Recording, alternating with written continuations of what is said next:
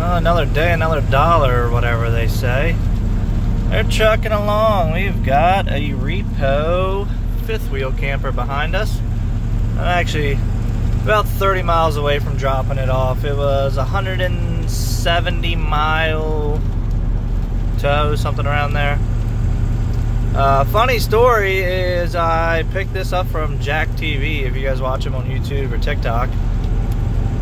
I've done some work with him in the past, and then had a guy reach out, something wrong with his truck, needed this camper moved from his repo yard to the auction, and I was like, I can do it in a couple days, whatever. Got the address, didn't think of anything of it, got the guy's phone number, went to call him and say, hey, I'm an hour out. I'm like, oh, I know exactly who that is and where his house is, or where his yard is, and where the camper will be. So I called and he wasn't around, so he just left a release form out for me to sign, and there we go. We'll take it up to the auction here. This thing is pretty rough. It's got a lot of personal stuff in it still. I had to get in it to move the slide in. Of course, the battery was dead and the jacks didn't work, nor did the slide, so I had to put my jump box on it, got it hooked up to the truck, and then plugged it in, let it start charging through the truck, and then put my jump box on it. I was able to get the slide in, but I had to kind of get in it, and it's rough. Very rough shape.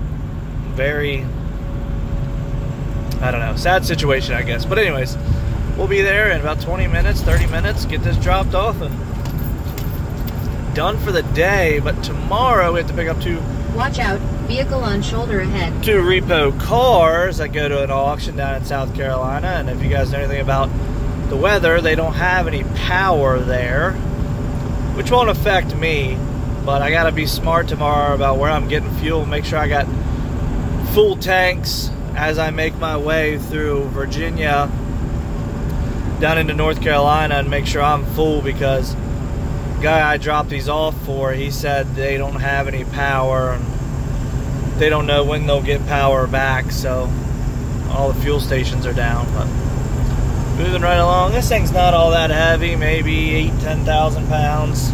It's an older camper, dual axle. It's got good tires on it. The brakes work really well. I was really surprised. I was kind of worried when I saw the year and knowing it got repossessed of what shape it was in, but all's been good. I'm assuming they topped the tires off when they picked it up, when they repoed it, because they didn't need any air or anything when I picked it up. Well, I know it's raining. Here's this camper. Just closed up a little bit. There she is. Actually got a little cleaned off on the way up here from the rain. These tires might be leaking a little bit, but it had a spare tire with it, so this is the side that must have been up against the tree. But home we go. Well, I guess I'm back to making videos or whatever. I don't know what I'm doing. Actually headed pick up a couple repos in Virginia. Well, I was under the impression they were in Roanoke. Well, one is. The other one's about an hour and 15 minutes away in Concord, Virginia. So that kind of, you can hear the rain. It's obviously done nothing but rain for 2 weeks now. So it puts me in a little bit of a time crunch. I'm hoping I can get to I'm gonna have to do a little backtracking, but I hope I can get to the first place, get loaded. They're owned by the same company, so they need release between 9 and 1. The guy's been a pain in the butt, just rude, nasty. I'm just like, hey, I'm just trying to pick up cars. So get there and then go over to their other location, about an hour and 15, hour and 10 minutes away. Get that one picked up before 1 o'clock. I pick up that second one, that puts me close to my third pickup, which is a truck bed from auto recycler or something. the bed goes back to Pennsylvania, but if I get it picked up today, I don't really have a time crunch that I'm trying to fit tomorrow. I can get back a little quicker. So, needless to say, it's stressing me out a little bit because the guy has been so difficult. I don't want to drive 4.5 hours down here to get these, make it to the first place, and then him be like, oh, well, you know, you're not going to be over there before 1. It's like, well, I guess it depends on how long it takes me at the first place. So if it takes them forever, that's not really my fault that, like, I've got about 45 minutes to spare. So if they take an hour to get me the first car, then I'm going to be past 1 o'clock. If they won't release it to me, then I'm like, then I'm not even picking up the first one. I'll just pick up that truck bed and I'll go home. I don't.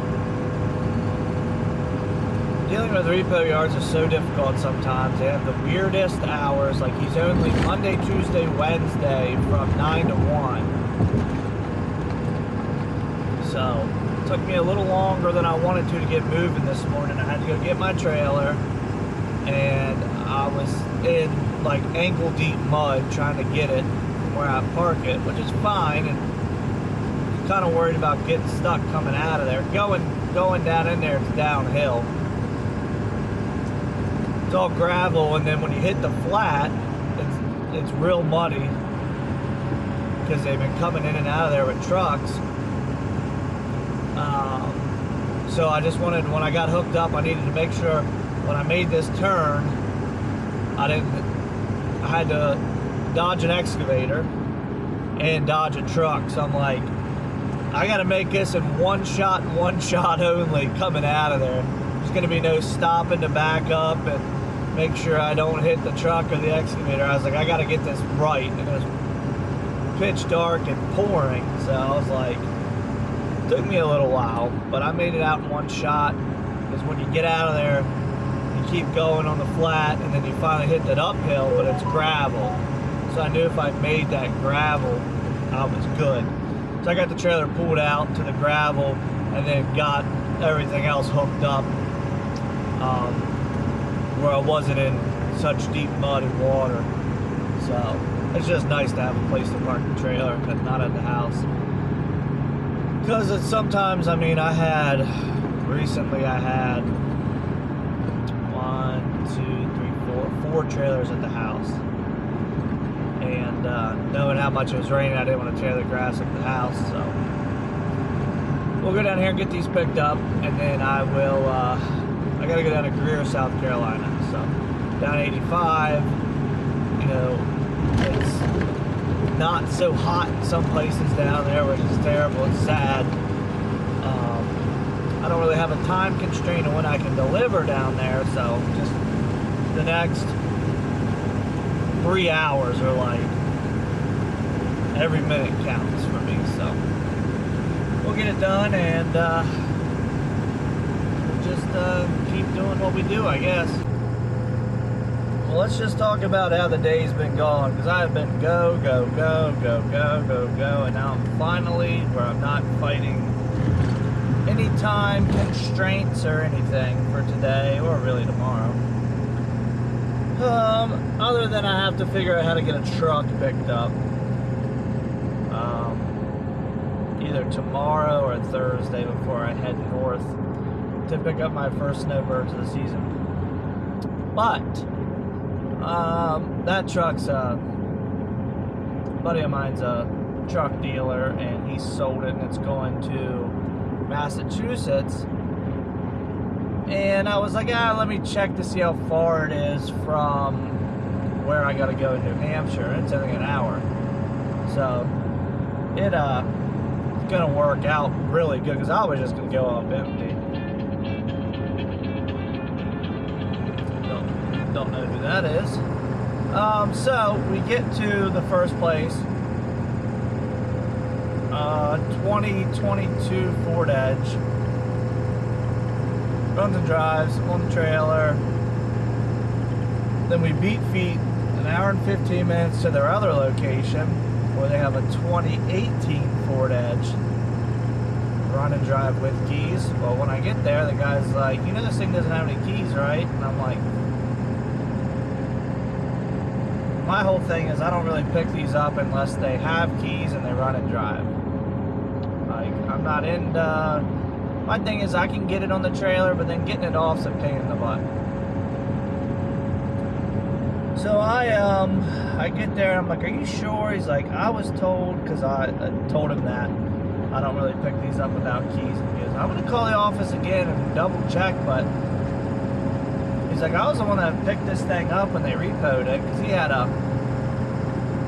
like a F350, newer aluminum F350 with a wheel lift on it, and like they have the cameras or whatever that scan the license plate. It was all full setup repo truck. He's like, I picked this up and it didn't have keys. He's like, they may have dropped them off, but he's like, the e-brake's locked on it. He had to pull it out of there, drag it down the road, and then put dollies on it. He had it.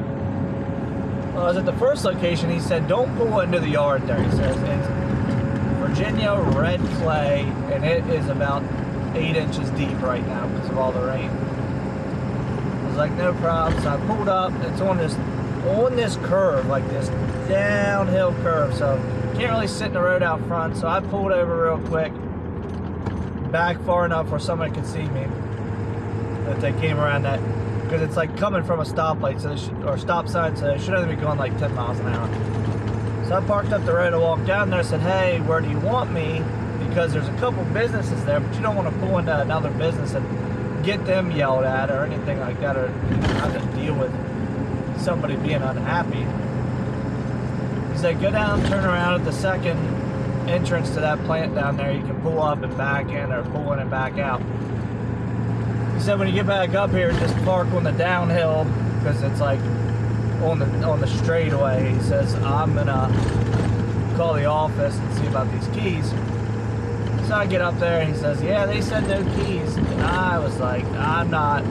He's like, I don't think it'll even get up on the trailer, even if you had, even if you tried to winch it. Like, he says, I can get it out here, but then we're on the hill in the road.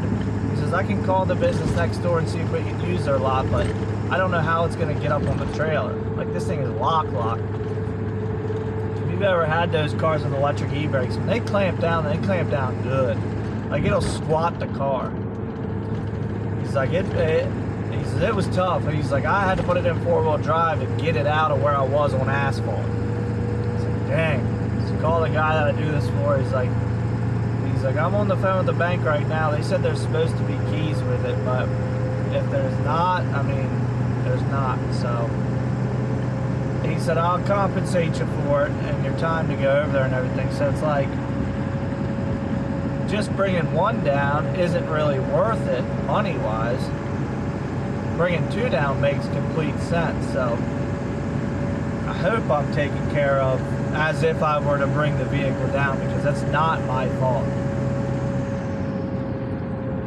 So then I left there and I had to go over and pick up this truck bed, which they have it on this, I mean, rotten wooden skid that's falling apart.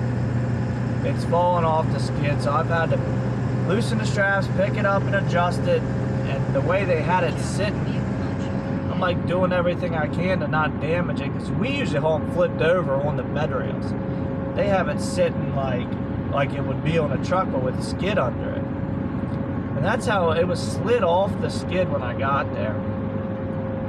So I'm like trying to make it to where it doesn't get damaged. I mean, the bed already has damage. It's going to a body shop. It's a good used bed, so they're gonna have to do work to it.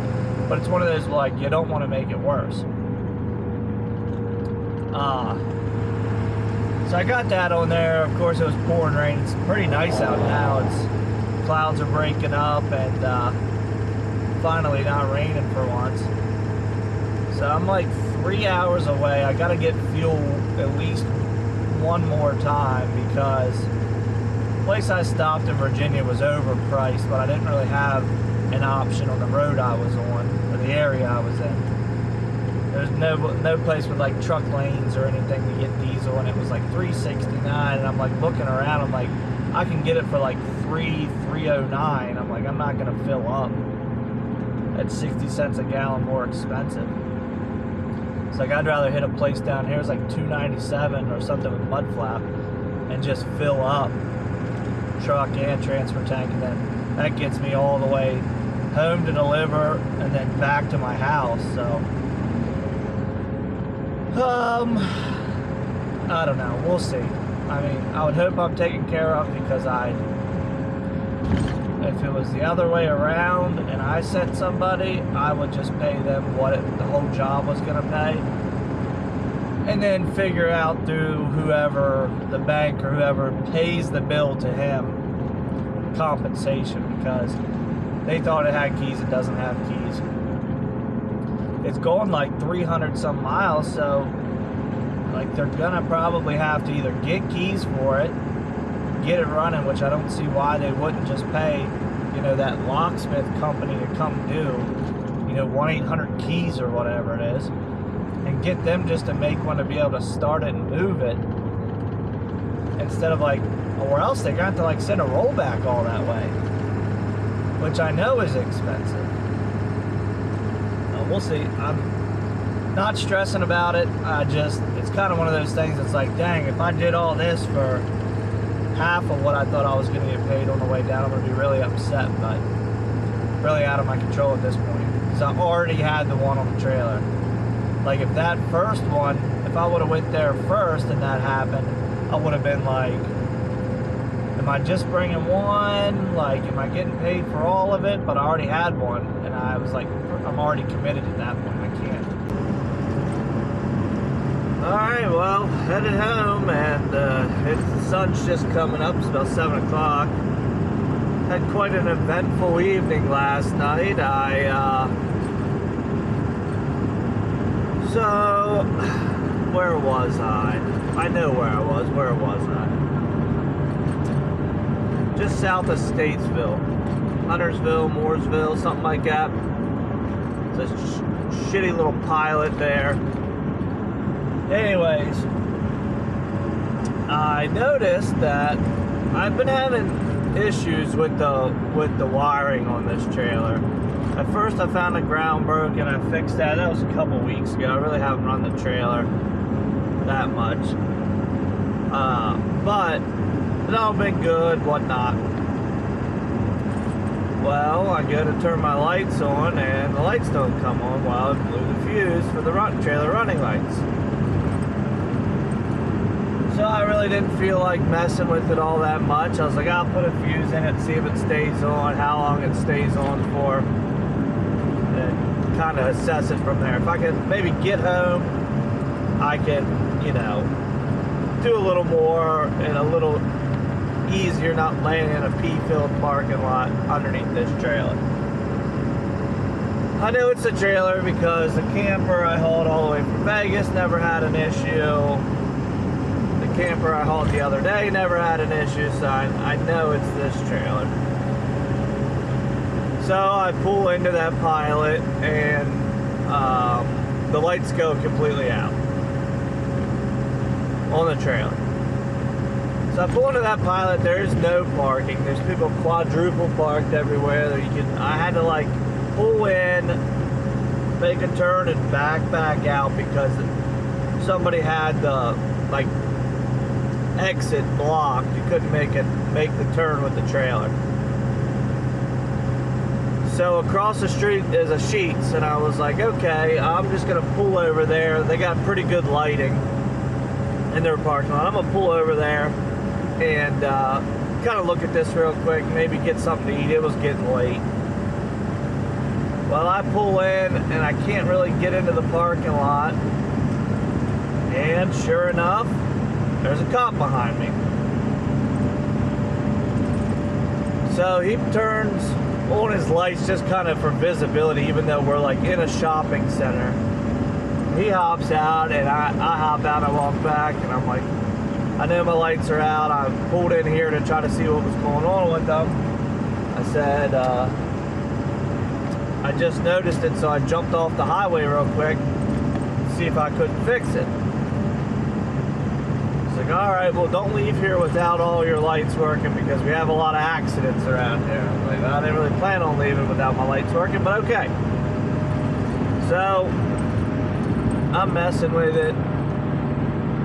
I get a little frustrated. I'm like, I'm hungry. I'm gonna go in and get something to eat. I'm gonna come back out, a little level-headed. I come back out. He's sitting there waiting for me to leave. So I get the running lights back on. I go to check 4 ways and turn signals. Well, I don't know if it's coincidence or something's, because it's the trailer back feeding into the truck, I lost all turn signal in 4 ways on the truck itself. Indicator doesn't come up or anything, so I'm guessing the relay that they have under the dash for these is bad. It seems to be a common issue, so I ordered a relay and kind of just have a jumper wire in it to get me home. But he sat there and waited for me, and as I went to roll by, kind of hit his lights, I stopped, rolled my window down. He's like, you get it fixed? I'm like, yeah, good enough to have all working lights and get home. He's like, all right, well, I just want to make sure. I was sitting here waiting to see what you did. So after that encounter, I finally made my way to where I was going to park. There's no truck parking there.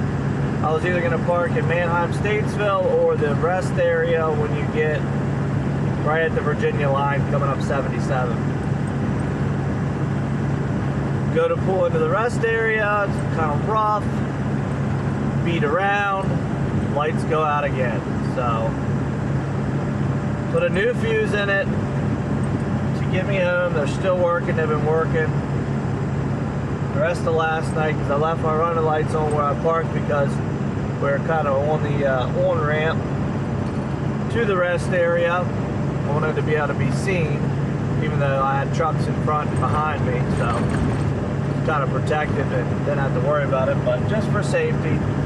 And instead of delivering this, I guess I'm just gonna run straight home and figure out either later today delivering this truck better, just get up early tomorrow morning to do it, so I can figure out what's going on with the trailer, because usually I would just, if I had to, I would move this skid over to my small trailer and just take it up like that. But I've got to leave on Thursday. Today's Wednesday. I've got to leave tomorrow night with this trailer to go all the way up to New Hampshire. So it's like I got to get it home and get it fixed no matter what.